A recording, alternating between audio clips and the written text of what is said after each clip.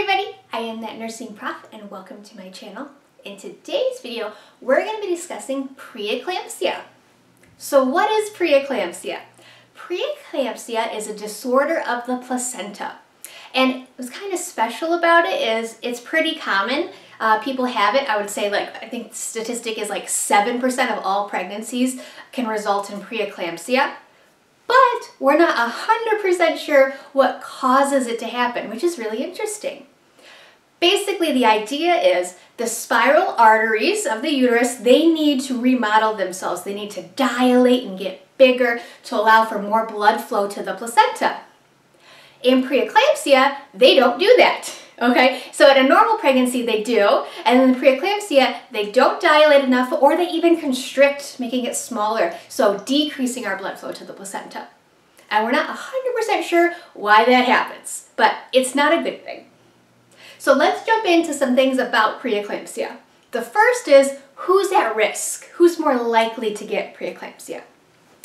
And before I say this, I want to let you know that preeclampsia is one of those things, it can happen to anybody. It can happen to any mom, any pregnancy. Usually it happens in your first pregnancy, but you could be fine your first baby, second baby, and all of a sudden your third baby, now you have preeclampsia. So it's just kind of one of those things that happens. But there are some risk factors. So of course the biggest one, people who've had it before, right? If you had something before, you're more likely to have it again. If you already have a hypertensive disorder, so if you are a mom who has chronic hypertension already, you are more likely to have preeclampsia. Those who are age extremes, and what I mean by that is the very young and the slightly older. So it's like the teen moms, so younger than 19, they're more likely to have preeclampsia, and over 35 are more likely to have preeclampsia. But again, you could still get it at 25. The obese, and then those who are pregnant with multiples, so twins, triplets, etc. How is this diagnosed? So you need to have, at minimum, 2 blood pressures that are greater than 140/90. Those need to be taken at least 4 to 6 hours apart.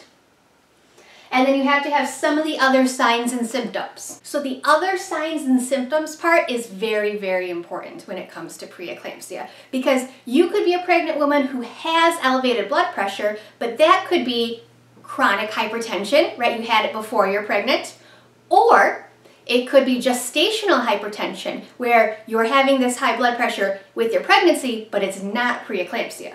So very important distinctions we need to make there.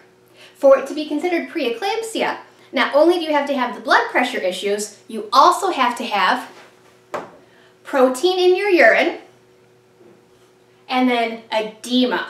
And when I'm saying edema, I'm not talking about the normal edema, like the swelling in your feet and stuff like that. I'm talking about your hands are swollen, your face is swollen, okay? So that kind of edema. So we kind of call that the triad. So PRE is how you can remember it. So P, protein in the urine. R is for rising blood pressure. And then the E is for the edema. So those are the 3 big cardinal signs of preeclampsia. And that's how you can identify it as opposed to gestational hypertension or chronic hypertension.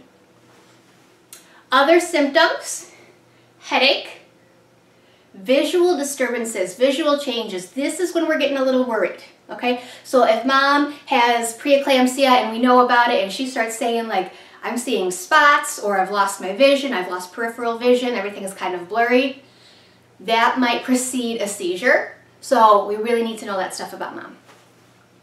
Nausea and vomiting. Epigastric pain. This is another one that's huge. This is not normal pyrosis, heartburn that comes with pregnancy. This is a different kind of pain. This is more like chest pain, okay? So mid-sternal chest pain. This is another warning sign of severe preeclampsia that could turn into something called eclampsia, which we'll talk about. They are hyperreflexive, so you're going to do your DTRs. So if you're wondering why labor nurses walk around with the little reflex hammer, that's why, because they're taking care of preeclamptic patients.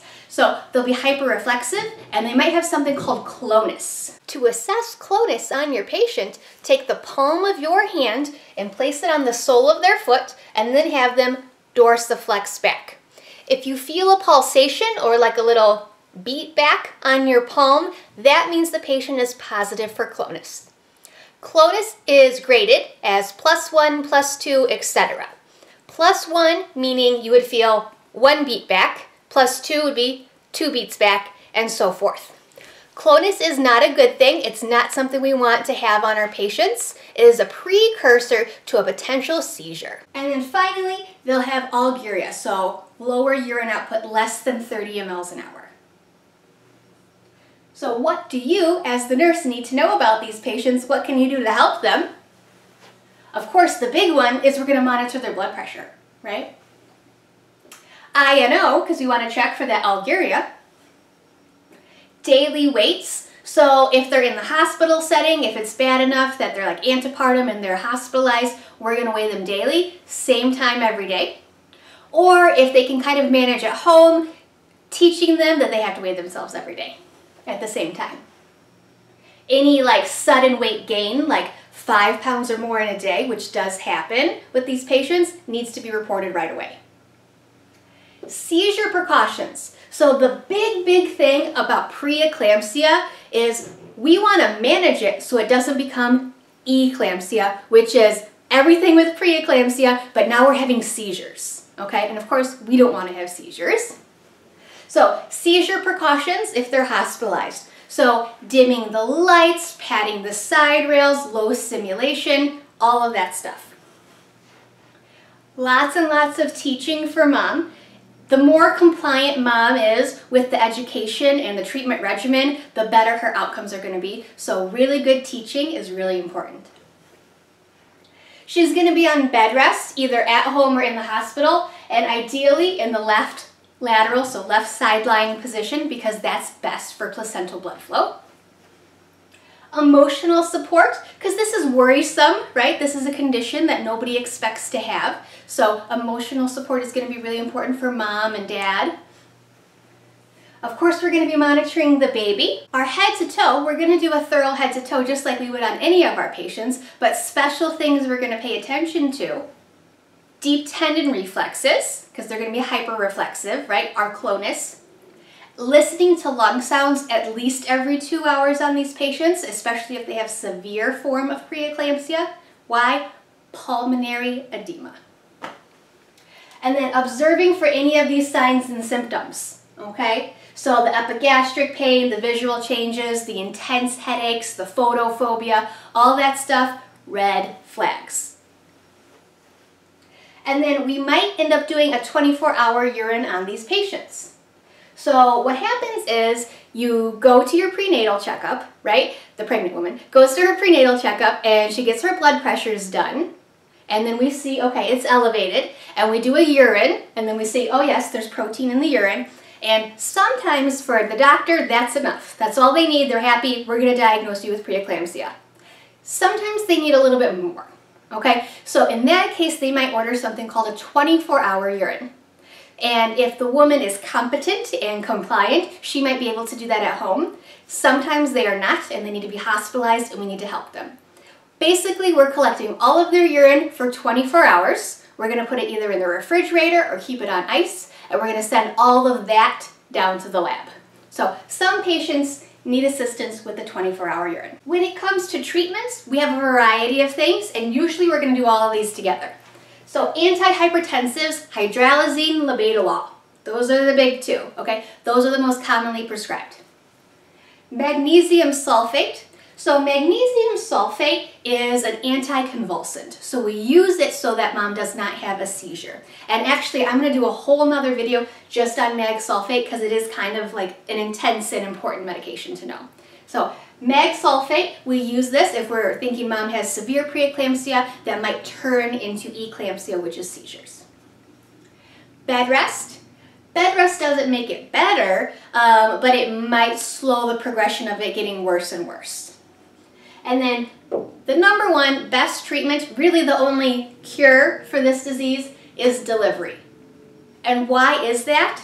Because the problem is the placenta, right? So fixing the problem means getting rid of the placenta. Really important things we need to think about when we're considering delivery are how far along mom is. So is this a preterm baby? Is this a term baby? And then also, how poorly is mom being affected by this? Some women, they have mild preeclampsia.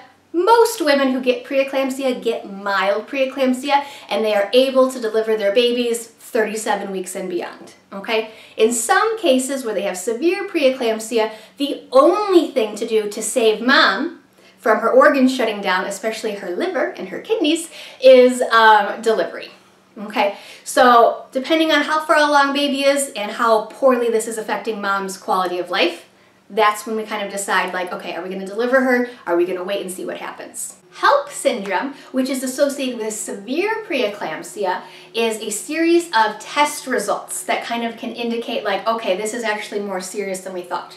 HELLP syndrome is not common, okay? So preeclampsia, super common, but usually that's mild, okay? HELLP syndrome, not so common. So what does that mean? H stands for hemolysis, so we'll see this. EL, so elevated liver enzymes, so our AST and our ALT. Our AST will be a greater than 70, and our ALT will be greater than 50. And then also these patients will present with low platelet counts, so less than 100,000. If they have HELLP syndrome, we're going to keep a closer eye on them because they're more likely to turn into eclamptic patients. And literally that's the whole point of nursing care for the patient with preeclampsia. We can't make their preeclampsia go away until the placenta is out, until they deliver. We can kind of manage symptoms, but our whole job is to prevent the preeclampsia from turning into eclampsia. Eclampsia is you've had the preeclampsia and now it's just gotten so out of control, the blood pressures are so crazy, we're seeing all this other end organ damage, like as evidenced by our liver enzymes, that now your central nervous system is getting way too involved and you're going to start having seizures. And you could possibly go into a coma and die, okay? So this is very serious. This is a medical emergency when this happens. So what are we going to do? We're going to give magnesium sulfate if they weren't already on it, and then we're going to deliver this baby. In this case, we're not thinking about like, oh, well, maybe baby's not far along enough. We don't care, okay? So if your baby is 24 weeks and you're eclamptic, you're having a seizure, you're having the baby, okay? In preeclampsia, we can kind of like, maybe let's weigh the benefits and risks, let's see what happens, right? When it gets to this point, that's it, okay? No more seizures. You have one's too many, you're done. You're having this baby. This is an emergency, okay? So our big goal is to prevent this from happening in the first place. So that was my video on preeclampsia. Remember, mild preeclampsia is fairly common. HELLP syndrome and eclampsia are not common, okay? So we don't expect to see them. Our goal is to prevent them from happening in the first place. So thank you for watching. Don't forget to like and subscribe. If you have any questions or comments, please let me know. And if not, I'll see you in the next one.